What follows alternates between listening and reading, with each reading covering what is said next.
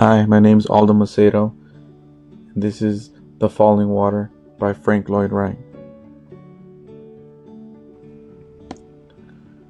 The Falling Water was designed in 1935 by Lloyd Wright. It was constructed in 1938 in western Pennsylvania.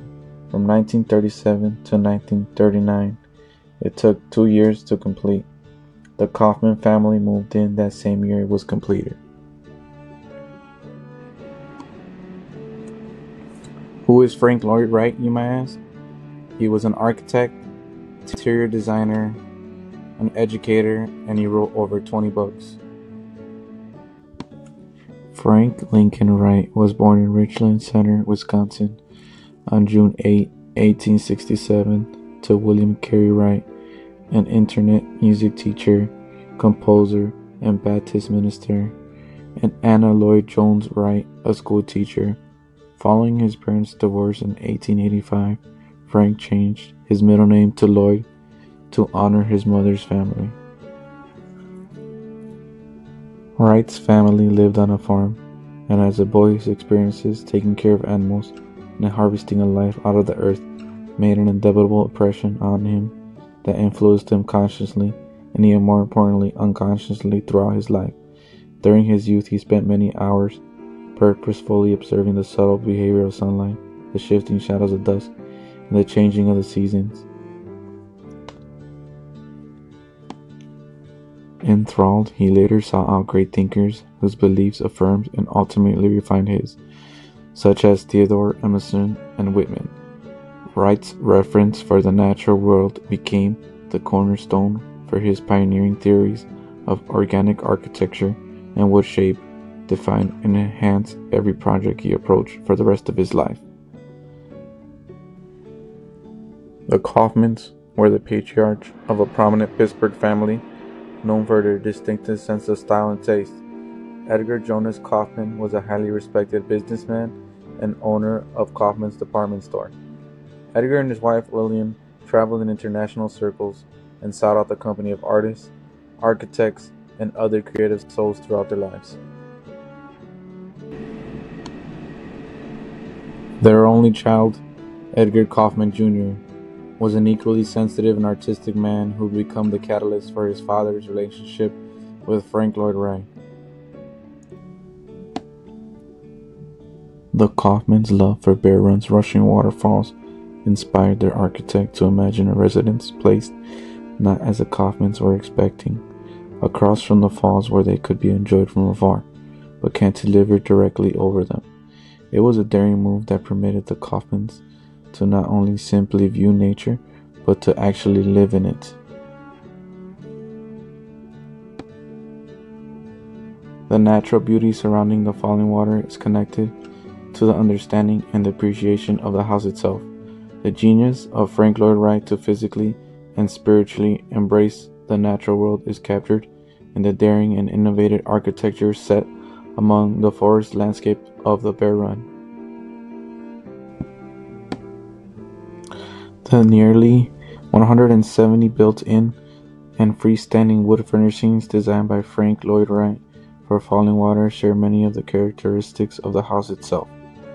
Fabricated of North Carolina black walnut, the tables, shelvings, desks, banquet seats featured cantilevered horizontal elements, their edges and corners rounded to soften the line and suggest the rounded edges of the concrete, as well as the door fronts and tabletop veneers contain a light-colored band of sapwood within the grain field to give them movement and variety.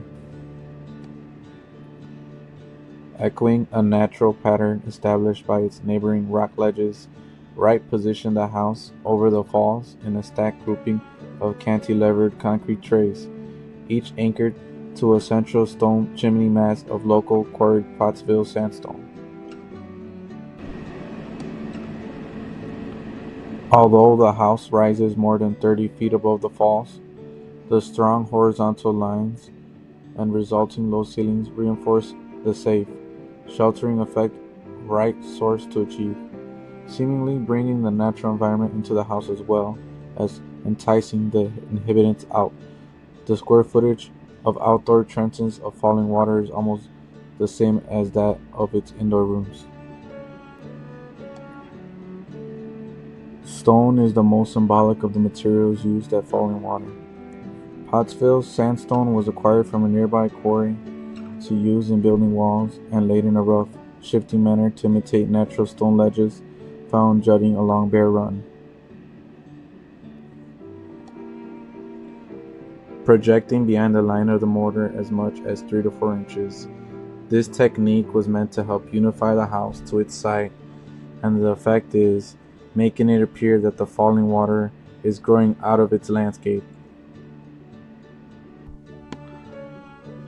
The organic architecture in the falling water's design symbolizes the harmony between people and nature, through thoughtful design that is seamlessly integrated within its natural setting.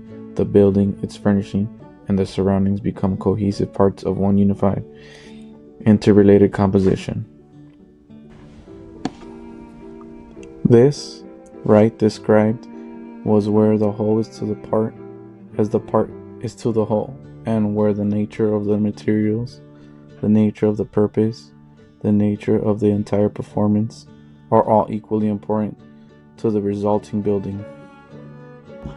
The windows and door frames at Falling Water are also made of steel and were specified by Frank Lloyd Wright to be manufactured by Hope's Windows of Jamestown, New York.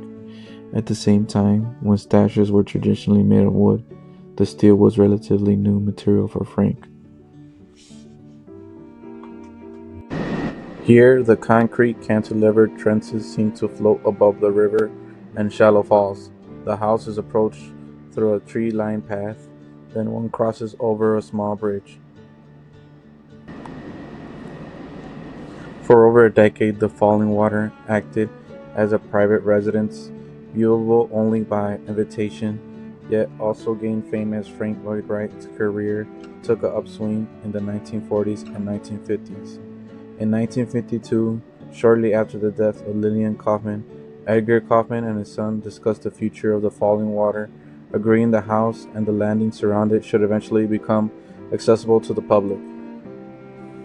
Kaufman imagined that the Falling Water could become a place where scholars, students, and artists might come to find inspiration from the building and its landscape while pursuing individual or group study. Today, the Falling Water Institute honors Kaufman's vision by providing a simulating setting for learning and collaborating for individuals' interests in classes, workshops, and residence at the Falling Water. For my art assignment, I decided to create a brace cantilever. I used craft sticks, acrylic paint, and wood glue. I painted it to resemble a tree with a branch sticking out, like how Frank did with his design. I wanted my artwork to represent nature and also have an element of architecture.